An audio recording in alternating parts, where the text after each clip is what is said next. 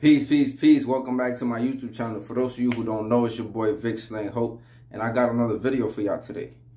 This one is about the mind state of people while incarcerated. And before I get into the video, I would like y'all to like, comment, subscribe, share. That's how YouTube keeps putting my stuff out there so other people can see it. Help me spread this message, y'all. And for the people who have been doing that, I want to thank y'all. I appreciate y'all because I couldn't be where I'm at without y'all. So I really, truly appreciate it.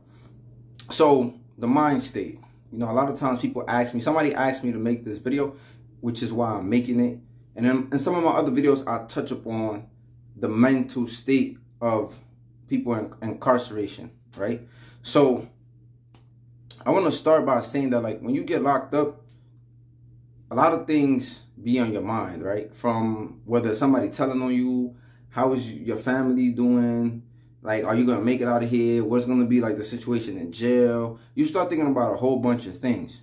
So it plagues your mind. And then as you experience certain things, as you see certain things, you know, it kind of like weighs on you. And a lot of times we as guys, as men, we can't really talk about it. We really don't have an outlet. Oftentimes you might have had your girl used to come see you. Now your girl's not there no more. Your mom, she might be gone too, or maybe your mom can't understand you. Sometimes people want somebody to be there that's not their mom. Like, it's cool, but sometimes people lose support. Like, when you're in jail, you lose a lot of support over the years or over the months that you are in there. So, you know, at some point in time, it feels like you're going through it by yourself. And nobody in there talking about it. Nobody in there want to go to counseling. Like, you know, we don't do that, man. Like, you know, that's that sucker stuff. Like, don't cry. Don't go to counseling. Don't talk about your problems. And then there's like, the only outlet is like, just wild out. Just bang out. And like, this is a lot of the things that used to happen when you locked up. Like, if somebody go to court, hear bad news, or somebody, when their girl break up with them, or they heard she was cheating, or whatever upset somebody in jail, like, something is bound to happen in jail. You know, this person is hurt, and they bound to go hurt somebody, or they're about to go hurt themselves. And this is the things that we don't really talk about enough. And, you know, when you get to prison and you lose that support, like, it's very crucial. Support is very crucial, because I'll give you a story. Like, my girlfriend, when I got locked up, I had a girlfriend, and then me and my girlfriend broke up. And, you know, in the beginning, when we were still together, her mom used to talk trash about me. You know, she used to be like, oh, you dealing with this jailbird. What you going to do with the jailbird and X, Y, Z, right? But somewhere along the line, her mom had a change of heart. You know, her mind changed. I don't know what changed it. I don't know what happened. But I know after some time, like, I wasn't even messing with her daughter at the time. But she still used to send me stuff. Like, she used to write me. We used to communicate with each other. And she would send me stuff, you know. And I felt like that was like a great thing. Like, you know, it was very appreciated. And she sent me this one card. She probably sent me like a few cards, but she sent me this one card that I always remembered, and I kept it with me. And I believe I still have it. I'm not sure where it's at. But the card always reminded me of, like, I gotta keep going. I gotta keep going. And it said, like, it just has some good words, some good, powerful words. And sometimes we don't cherish that because we don't really know. Sometimes the people that on the outside, they don't know, like, what a letter or what a little passage might do. I had like a homegirl that she used to always write me. Like, it don't matter. And this was like, sometimes you get letters from the people that you least expect. You know, like, one moment I go from my house being the headquarters, right? And everybody knows me and I'm this popular dude. And then now you're in jail, and then it's like, you know, your buzz start to fade. Like, people forget about you. People, you know, they live in their lives. You know, but so when there's people that always remember to check on you, when there's people that always remember to hit you up, ask your family how you doing, even if they don't send you nothing, like, those small things, you don't know what they can do for a person that is locked up. And a lot of times people be in there frustrated, and then, you know, there's some stuff going on in there, jail politics that you got to deal with. Then there's some stuff going in the courthouse, and you just trying to get home. You start thinking about things that you never thought about when you was in the street. You start thinking about, like, I can't even think about certain examples, but like, you start just thinking about a whole bunch of stuff because you have a lot of time in your hands to just think and think and think. And then negative thoughts creep up in your head. You start wondering why you in jail. You start wondering, like, sometimes you start even wondering, like, is it worth me being alive? Like, and some people end up trying to kill themselves while they are in jail or in prison. So, and I'm not going to say I didn't have my fair share of those negative thoughts, right? Because I did. There was moments where I thought about, like, yo, like, especially, like, you know, you start reflecting, right? So then you start thinking about, like for me, for example, like, I started thinking about, like, yo, my whole life been, like, rocky since the beginning, right? Like, yeah, although I had good moments in my life, but, like, a lot of other moments in my life was not so good. So you start thinking about those moments, right? You in a negative situation, and now you start thinking about more negative things that happened prior to you getting into this big sticky mess, right? So sometimes you start wondering, like, yo, like I've been suffering. Like, I've been suffering for a long time. Like, is it even worth for me to keep going? Then you start thinking, like, the people already left you, right? In the street, your friends don't write you, your girl done left you, your mom might not be there. And even if she is there, sometimes you want somebody to be there other than your mom. And then it's like, you start to think, like, damn, like, if I kill myself, will people even miss me? Like, will they even think, you know? So you just start feeling, like, down. You just start feeling like, why am I living for? And I think this is the thought that a lot of people experience, and they just not going to talk about it. They're not going to tell you about it. You know, your mans might call you. You might ask him, yo, how you doing? He might be like, I'm good. You know, everything fine.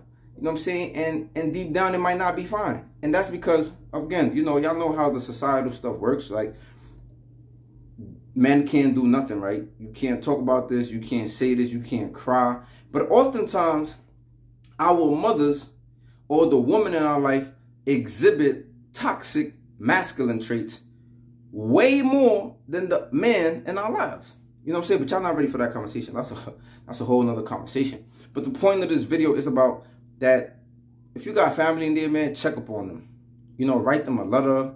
It don't take that long to write a letter, even if it's a short letter. One time, one of my homegirls wrote me a letter. It was like a small paragraph, like, but I appreciated it that she thought about me, that she sat down and she wrote that. Never mind how much time she got in a day, or she could have wrote this, or she could have sent this, or they could have sent that. Like, never mind that. You got to be appreciative of the small things that people do for you. And I think, like, just having those smiles from those letters, I didn't really care so much about the visits, but even, you know, I had people come see me, like, randomly. Like, even those little things, man, they feel good. It makes people in there feel like, yo, they care about me. They thinking about me. They want me to come home. I got something to come home to.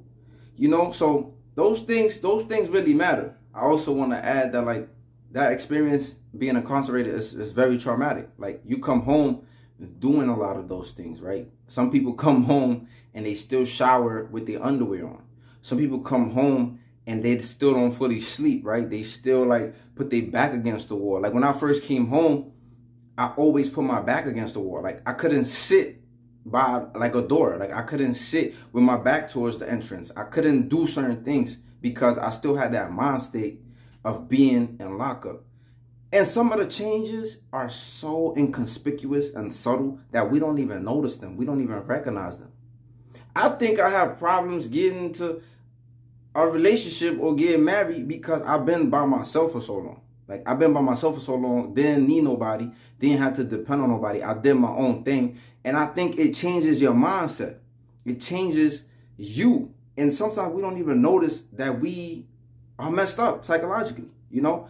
And then we don't want to go to therapy because we know what the medical field has done to black folks. But then there's also that stigma. Like, if you go to therapy, if you seek help, something's wrong with you. You're defective. You're no good. So all these different things are something that is plaguing the minds of our families and our loved ones.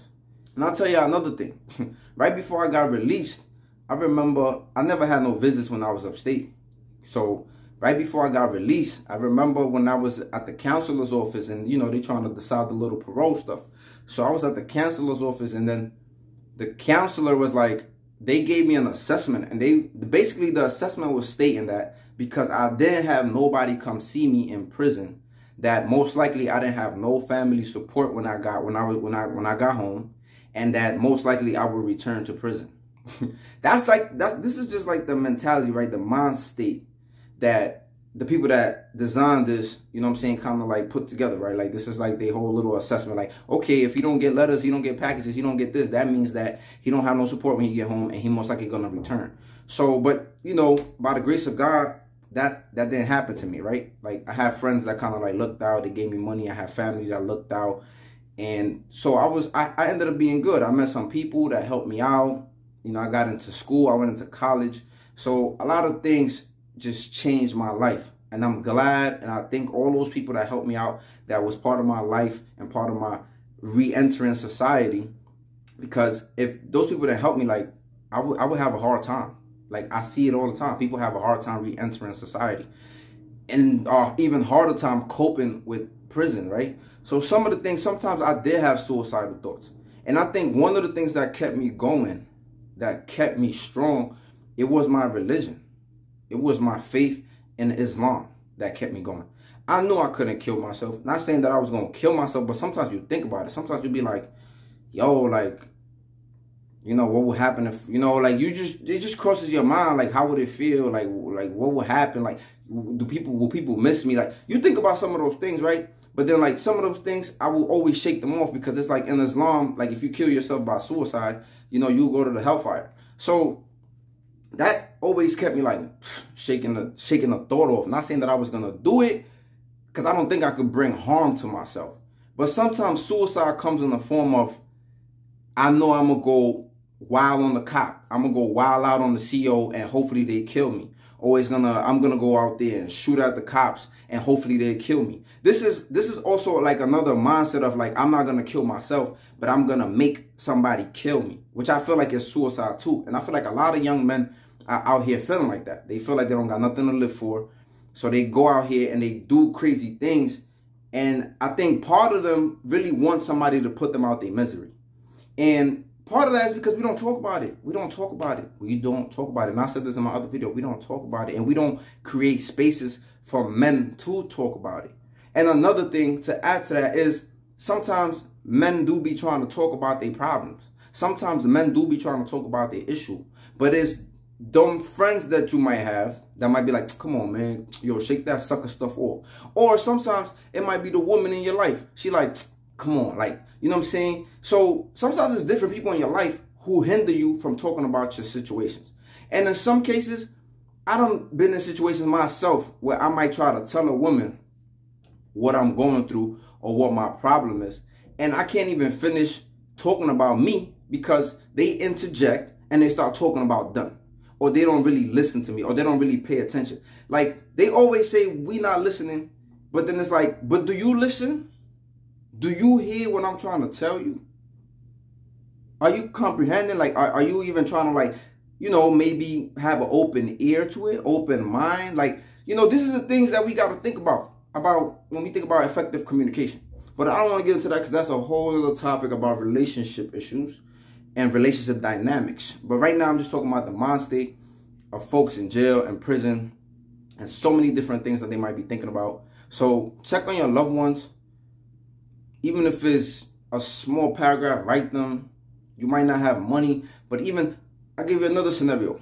My mans came to see me one time. Rest in peace, A. Will. This dude only had $1 to his name, and he gave me the $1. He gave me his last dollar to his name when he came to see me. You know what I'm saying? And I remember my son Sleepy was laughing at him. He was making fun of him. He was just like, oh, you bum ass, ah, ha, ha, ha. You only gave him $1. Like, in the moment, yeah, it was funny. We laughed at him. You know what I'm saying? But at the same time, I was like, yo, I respect that, bro. Like, he gave me his last $1. Like, he gave me his last buck. And you know, man, Allah have mercy on my bro and forgive him. I mean, but he gave me his last $1. And like, those are the things that I remember. Those are the small things. Like, some of us would have been like, you know, wilded out or whatever the case might be. But I remember that he gave me his last buck, you know. So small things count, man. Don't always rule yourself out. Oh, he's not going to appreciate that. And even if you don't appreciate that, you did your little thing. You did your little thing. But just be mindful that people are in there, they're suffering, they're going through things, and they don't even have no outlet to deal with it. So just be mindful. And I just wanted to share that with y'all. Make sure if y'all like it, share it, comment on it. Let me know what y'all think. And make sure y'all like, because that's how it gets pushed around. You know what I'm saying? So y'all take care out there. Peace.